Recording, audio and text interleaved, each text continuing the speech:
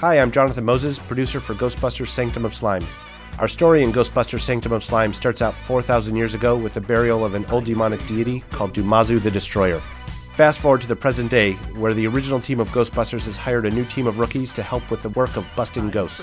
Through the game, you'll learn that Dumazu is trying to get back to Earth and take over New York by using characters familiar to fans of the Ghostbusters movies.